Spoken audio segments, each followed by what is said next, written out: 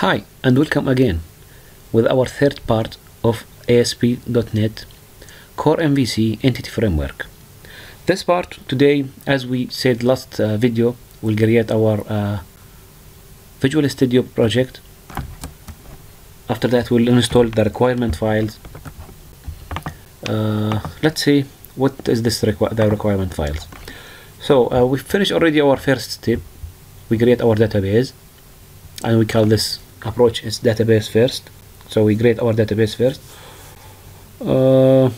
Second things we'll go to our Visual Studio. We'll create our ASP Core MVC project.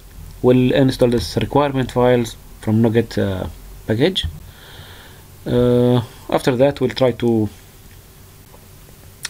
let's say, we'll add our modules and we'll add our, if we have any controllers, and we'll see that step by step how will be that. So let's go to our Visual Studio, create a new project. You can choose C# web, will be ASP Core application. Let's call it ASP underscore core underscore EF entity framework. Yeah, that's it.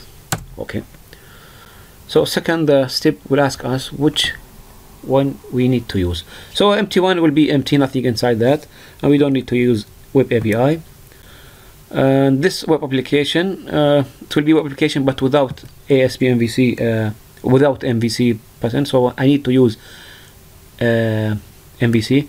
So if I choose this one, this second one, it's better for me because it will put for me all the requirement folders. I don't need to create all of views, I don't know what, so it's better for me to use this one. And if you use this one, maybe you'll have mistake or have something, but no, you have this one, it's already, it will be better. This will give you all the folders for ASP MVC and will be imported and everything will be ready for you. So change authentication, change it to no authentication. We don't need to now create any authentications. Maybe in future we'll use ASP identity. So after that we'll check OK.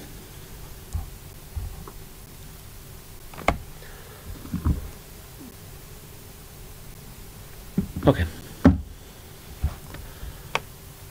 let's close this one. Wait just to restore all the libraries. I will show you how to import any library from NuGet. There is many ways, but I think there is much difference between the Core 1 and Core 2. And as you see, even here, some files is missing now. Here they took the many files from this version, and they add programs here, and they change the layout of this of Core 2. So don't panic, it's easy. So let's go to add our NuGet manager.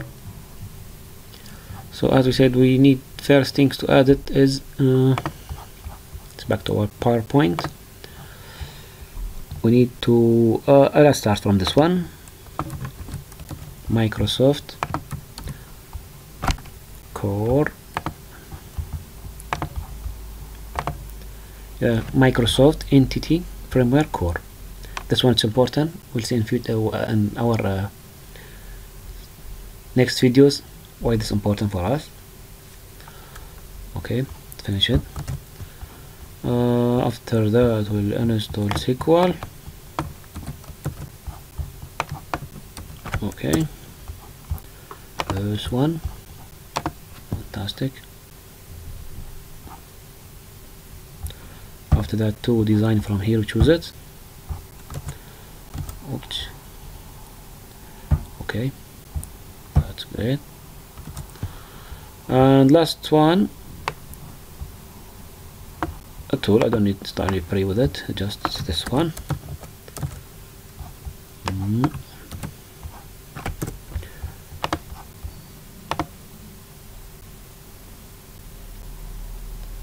That's it. So close this one now. Don't need anything here.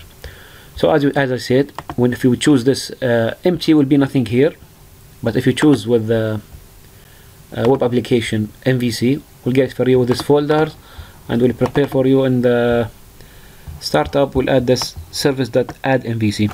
That's the different, but better to choose this one for you. Okay, let's close. So our plan will be to add our modules. After that, we'll add our interfaces. After that, we'll add our repositories. Okay, our modules will start with first module, add the class. Okay, first one will be student. Should be same field name, nothing different. The first one, prop int. Okay, this one will be key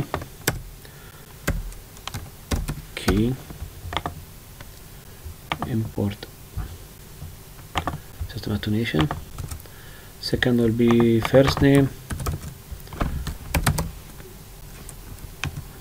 will be string, second first name. After that, prop will be string, will be last name. As you see, I'm copying from SQL, because I know myself I will make mistake when I'm writing something. So here, this one, see this mistake should be data, make it data time. Okay, and here we need to add one more things. I don't need this long format, day, year, and month and time. I don't know. No, just I need data time dot, or data time. Let's say like this, data time dot. I need just date. I need just day, month, year. No more. I don't need time with it. Gender ID is important to be exactly same. Be into get, sorry, set. After that we have registration same. Okay, the date, yeah, here. Okay, be this one here, same as this one here, nothing different. Same will be, I need just, oops. Okay, status. Let me teach you something new. I will add here public enum. Let's call it status. Okay, inside this one, as we said, will be the student status. If it is postgraduate or undergraduate, or I don't know what, I found something there. Let me add for you here. Oops.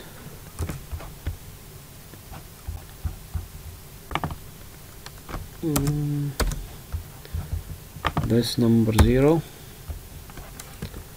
and this 1, this 3, no, 1 0 1 2 3, this one 2. Okay, that's it.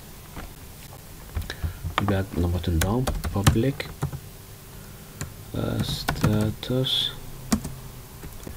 could be free, null, could be, and status get set. That's it. Easy and simple. Save it. Second one, we need to add, let's add gender. Easy one. Gender, it's gender, not genders, be careful. Okay, first one, public. Okay, gender ID, oh sorry, there is int before, int get set public will be string, sorry,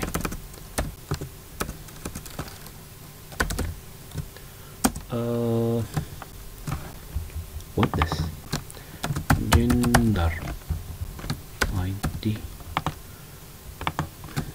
gender name, gender name, what is get set.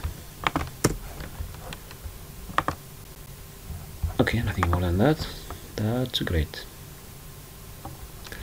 Let's add our course.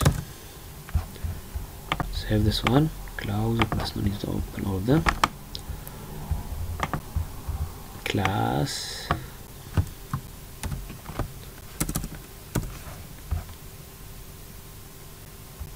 okay, prop,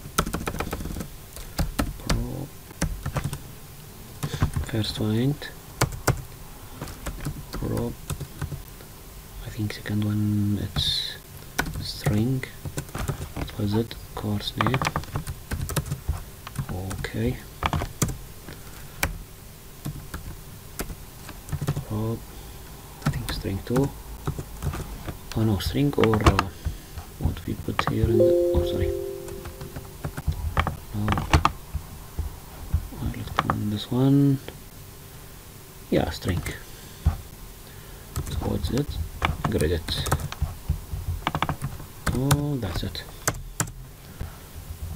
close this one, forget what key, this one will be here, sorry, key,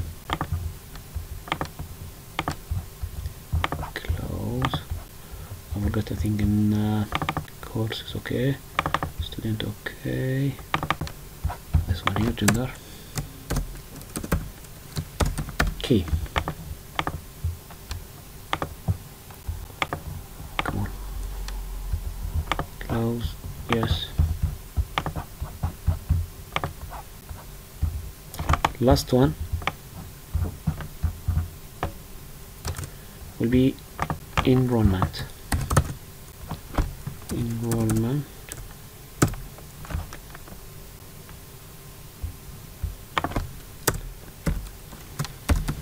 key,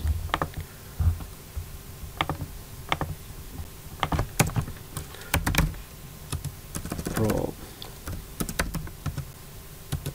will be int, second one student id 2,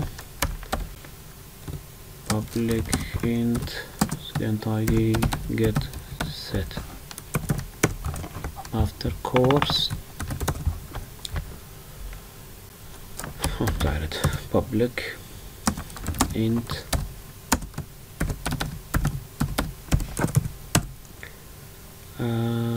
that's on public, the time will be start get set int public the time, okay, get set. Now I think we finish all our classes. Let me check time. Oh, so let's make a new video.